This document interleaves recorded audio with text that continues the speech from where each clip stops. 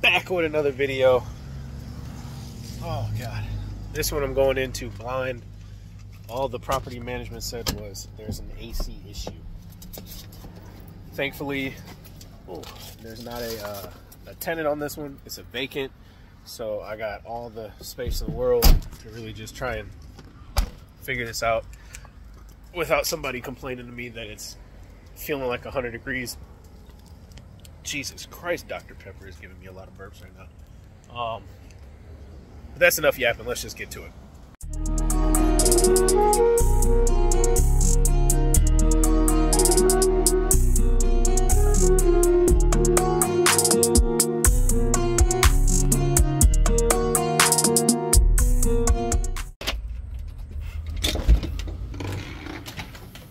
All right, this don't even seem like anything's wrong. Reading 73, set to 70. It was set to 73. I just clicked it, but I guess is the fan in the on? No, it's set to auto. It's set to cool. Let's look and see what we got here. Clean air filter size is 20 by 25 by 1. It's one of those tri-level homes. Let's see if they've got another return down here anywhere. Just kind of get a feel for the whole house. Nothing down here. Is there one of the steps? Nope, nothing on the steps. Nothing over here. I wonder if there's going to be a split system or a package unit. And nothing down here. Vent there, vent there. Is that the only return in the whole house? And you got the vents on the floor here, so I wonder if they're running the vents through the attic for the upstairs too, or if they're going to keep them in the floor. They're going to keep them in the floor. So, real quick question for people, because I got into a conversation with this with somebody online. If your vents are in the floor and you have a ceiling fan, should you leave the ceiling fan blowing down or pulling the air up to try to get that cold air up off the floor? And in this situation, in this scenario, we do have a floor return. So if all the cold air, and this is just the way that I'm thinking, if all your cold air is just blowing out on the floor, and we all know cold air falls, hot air rises, or warm air rises. If it's just all on the floor, it's just gonna fall down, and just get sucked back into the return. And not actually, in my theory, the way that I'm thinking, it's not actually gonna mix well with the warm air that, you know, your face is up here.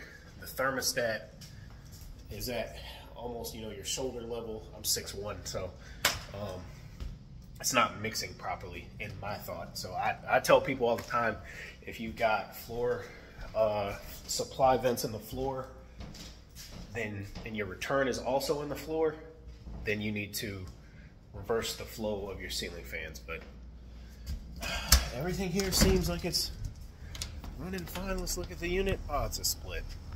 All right, I got my gauges hooked up on there so I can like talk you guys through my thinking process on what's going on there, but I'm just gonna let it keep running. Gonna pop down up under here and come on, flashlight. There we go. And get to the furnace. Holy God, it's cold down here. Oh.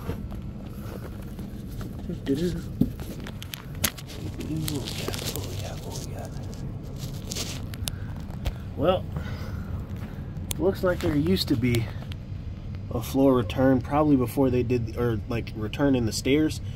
I've seen on a lot of tri-level homes, they'll have like 4 by like the width, 4-inch by whatever the width of the stair is, like a little register right there for the return air downstairs to get sucked in. But whoever replaced this unit kind of just did away with that.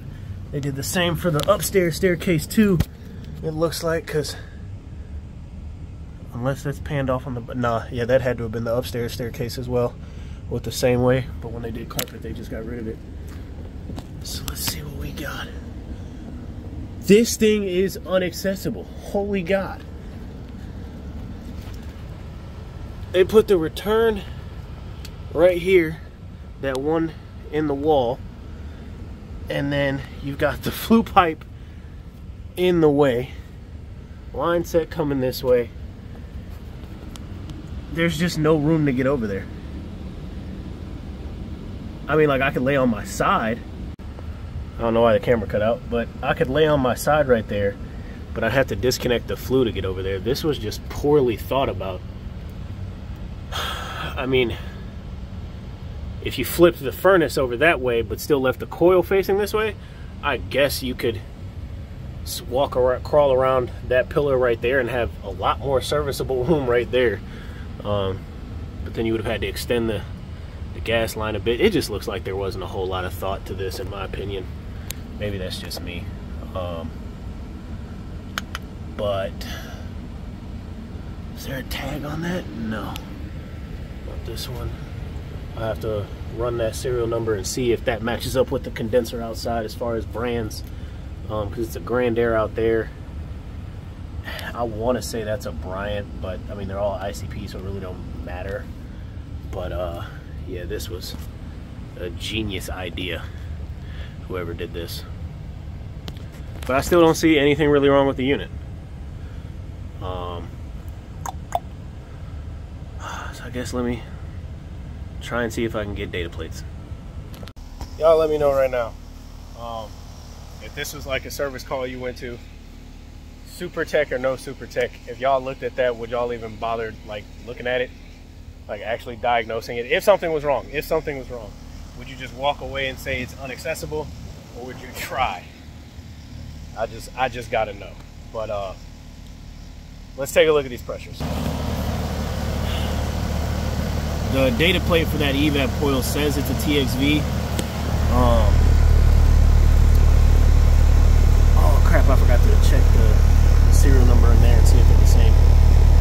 But this does call for an 11-degree subcool, and it's running, it was running like just a 12. Yeah, 12. So it's a little bit high over there, but the superheat's staying around 23, high 22. The suction line temp's fairly high. I don't want to add any more though, because the subcool is pretty much on point. And it's given a tremendous delta T inside. I don't know what they said was wrong, but I don't see anything really wrong. I mean, shoot, it's let me see right now. I don't know if you can tell on my watch. Yep, 96 degrees is the real feel outside, and it's 73 degrees in the house. So they're gonna get billed for this, and I can't find nothing wrong. But at least I've got things documented and notated, because this is like the first time we've been to this property. I think they probably like just bought it. Oh, here's something else I could do. The first Delta T I took a screenshot of was my probe right on the filter grill, and it was reading lower than the thermostat was reading. So I moved it over here, away from this, away from the return, and kind of higher than the thermostat, just to see what kind of temperature it'd be pulling. It'd probably read even higher if I put it up there.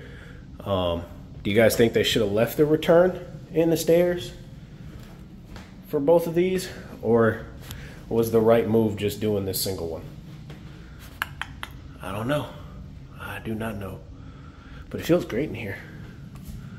What's the backlight display does not work right now. It's reading 75. That's weird. It was just reading 73 in here. Also noticed, not sure, I mean, it probably will show some type of issue. Last I checked, the arrow for filter dryers was not supposed to go to the condenser, it's supposed to go to the evaporator coil. Because with this being a straight AC, there is no reversing valve in there, and that's a gas furnace. It's not a dual fuel setup.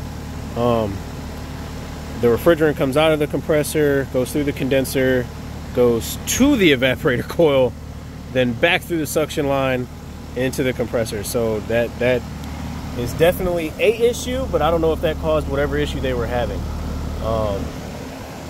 So that's something else I can notate, and I'm gonna get on up out of here. Good old service, good old easy service call, honestly.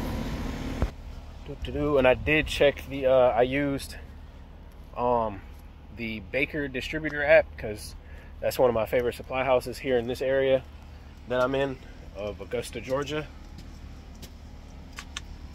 They got an app where for every, I can pretty much check the warranty info for like every unit, I think, except for Train. I can get majority of the ICP, like pretty much all the ICP stuff, the Heil, Arco Air, Tempstar, stuff like that. I can get them. There's a separate category for the Carrier Bryant Payne stuff. I can get Goodman Amana Daikin, Nordyne equipment, and the, I think, Manitowoc, but I'd never used that brand. I don't know if I said the name right. But I can get their stuff too. The cool thing about it is their app also comes with the, like, the literature for the unit, like kind of like how the Blue On app will. The Baker app will kind of do the same thing. Sometimes the serial numbers are hit and miss. Oh, it can also do Rheem and Rudd. If you put in the thermal zone equipment under the Rheem and Rudd, I noticed it rarely ever gives you like the homeowner's info on that. But it'll still give you the like the basic model number, you know, where it came from, date, everything like that. I use it for the purpose of our invoices to let the property managements know if any recent equipment that has been installed on their properties or whatever, if it's under warranty.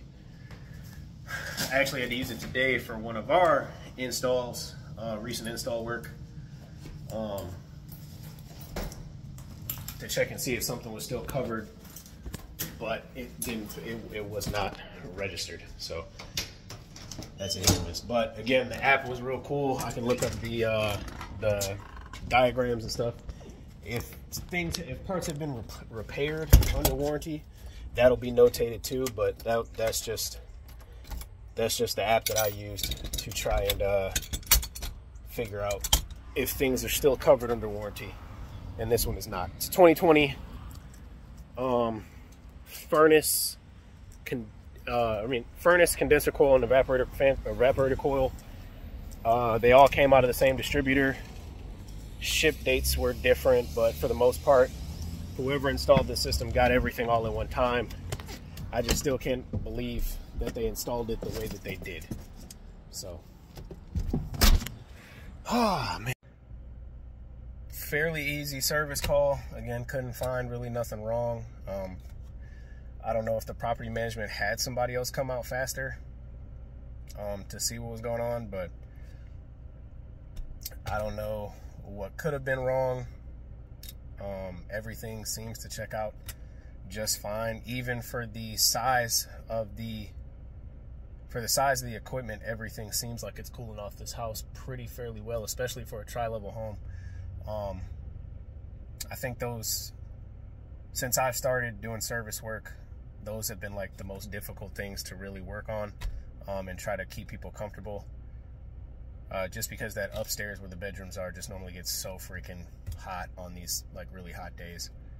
But what would you guys have done? Would you guys have tried to deep dive into that TXV and see what was wrong?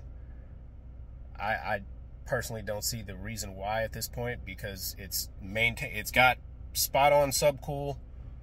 Not really spot on, because it wants 11, it's reading 12. It's got good subcool, but the superheat is just fairly high. I think I was told, like, rule of thumb is like around 15 degrees, 8 to 15, and that's running 22, so it's pretty high. But it was keeping 73 in the home when I got here. I remember when I first got in, though, the reason the thermostat was probably reading 75 is because I had the front door open while I was getting my equipment and stuff hooked up. So the radiant heat off that glass door probably could have hit the thermostat and caused it to read the wrong number. But couldn't find nothing wrong on this one, except for a backwards filter dryer. So I got about 2 more calls left. I'm gonna try and get this stuff done, get home to my pup, and let him out before the rain gets here.